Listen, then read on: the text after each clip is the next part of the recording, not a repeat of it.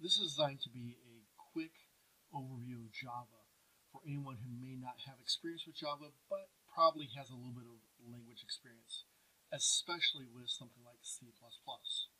Now, Java was designed to be a write once, run anywhere language. And what that means is you could write it one time and it would run on a multitude of different types of computers. And while this is mostly true, you're going to find that there are always a few caveats to this. Now, because Java allows for such flexibility to be able to write on so many different platforms, Android was actually written on top of Java. Now, you can write apps for Android that are going to run on phones, TVs, watches, etc. However, because of the limitations of some of these devices, that means you're actually going to probably need to create slightly different applications to run on them in reality. We're not going to worry about those at just this point. So what we want to look at is some plain old Java apps so that we can make sure we're up to speed on how to use Java. Now, luckily, Java is very similar to C++, JavaScript, and some other languages. So if you have experience with any of them, moving to Java should be simple.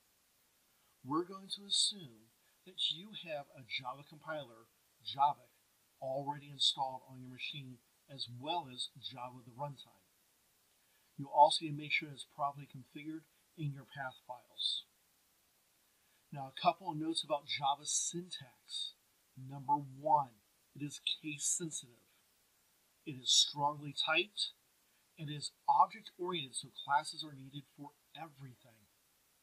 Semicolons are at the end of each statement, and braces are used to contain blocks of code. Now, let's take a look at some simple code. So here you can see in this class, we have a real simple Java application.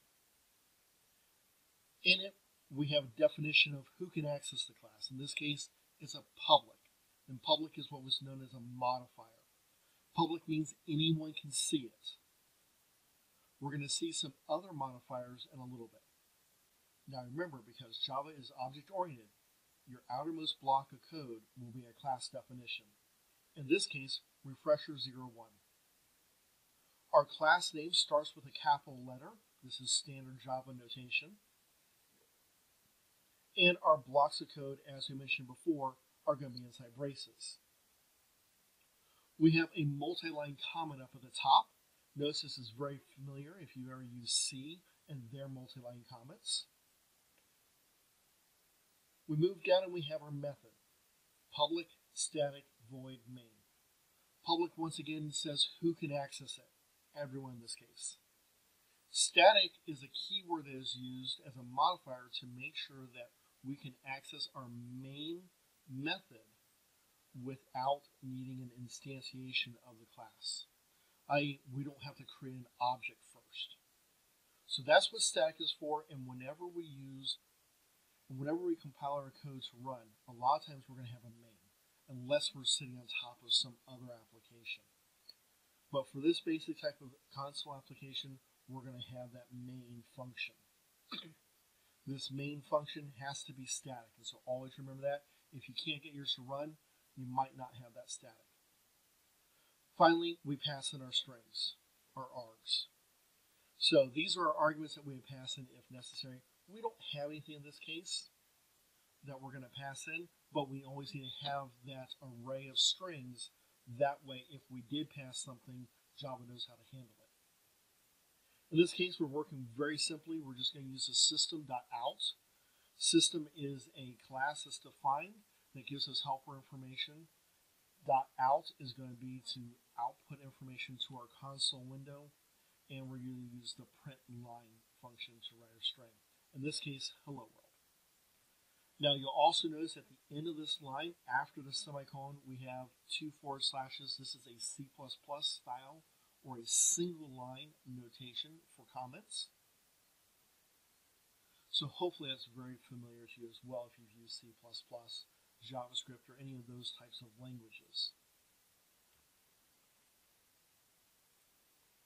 Now to compile this, assuming we have Javac already installed on our machine, New Javac, this Java compiler, and we're going to do our file name. Refresher 01.java. Java source files are going to have a .java extension. Hit the enter key, and it compiles.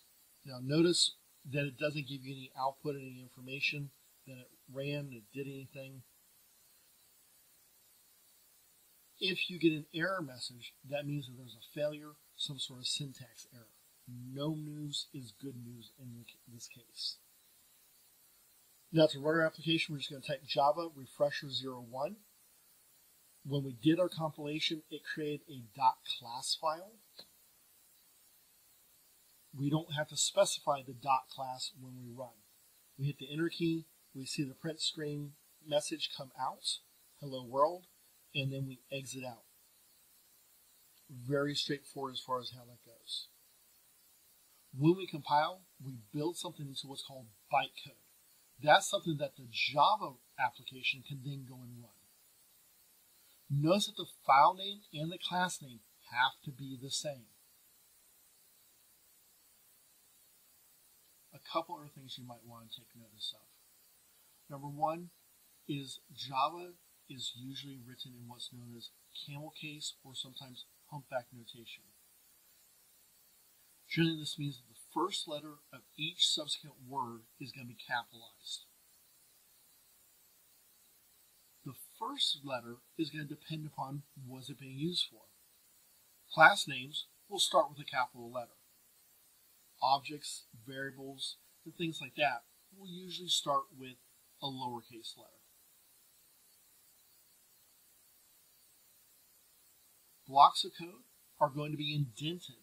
This is going to make reading easier. It's not required for the compiler, but it makes it easier for other developers. Some people will use a tab, others will use a series of spaces, usually about 4. Strings are enclosed inside double quotes.